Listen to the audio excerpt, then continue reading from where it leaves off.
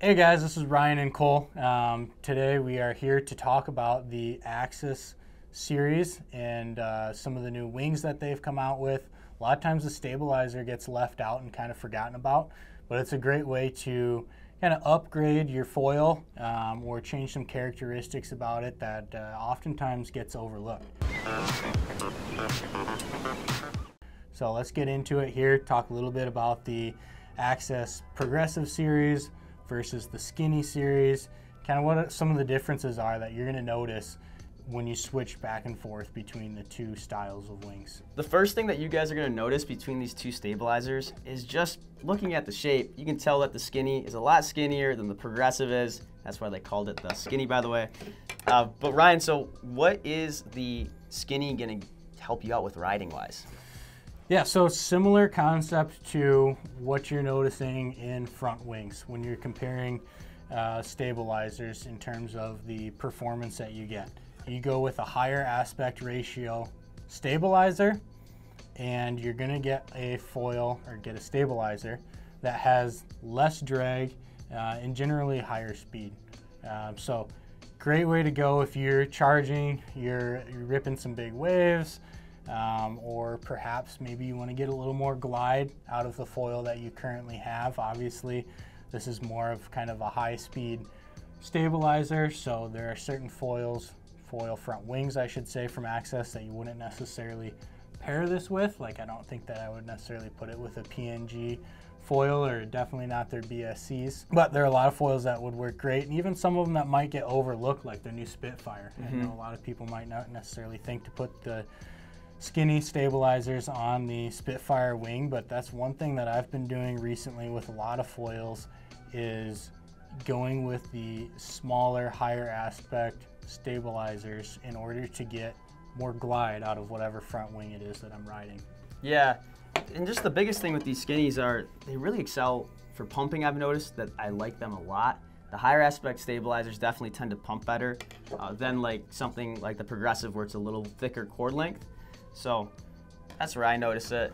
And like Ryan said, just the speed. You notice that those stabilizers let you go faster. Sometimes those thicker stabilizers, you just feel like the brakes are being put on. I don't know if you felt that at all. If you take a really small front wing and your stabilizer's too big, you're gonna feel those brakes get applied.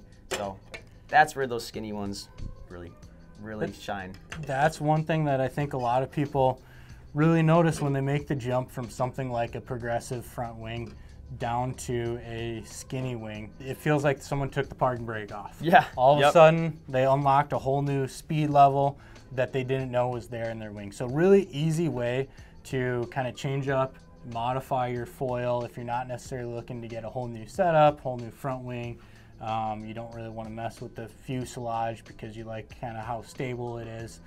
Stabilizers are an awesome thing to play with. Now, talking about the Progressive series here, one thing that we didn't really talk about a whole lot is generally with the Progressive series, because they have a little more cord length or a little lower aspect ratio, you're going to get a skinnier wingspan or a shorter wingspan most of the time on your Progressive stabilizers than what you would in the Skinny series. Yeah, assuming that you have the same surface area on your tail wing. Correct. So what that's going to do, Progressive, it's going to open up those turns for you. It's going to allow you to turn it a little more aggressively than maybe what you could with the Skinny stabilizer. Yeah, it's like if you have a big high aspect front wing versus something that's a little bit more compact. Those high aspect, big wingspan front wings, I don't like to turn side to side. Same thing applies to your stabilizer. Yep. So if you're looking around to upgrade your foil, change a few things around, don't overcomplicate it when it comes to the stabilizers. The concepts are very similar to what they are with the front wings in terms of what you're going to notice performance-wise. Keep it basic, try a few things out. It's a really easy way to change your foil up and kind of unlock a whole new level of performance without making any major changes. Yeah, it's also a cost-effective way to really enhance your foil experience. Rather than buying a whole new setup for $2,000, you can pick up a stabilizer and it'll change up the way that your foil rides.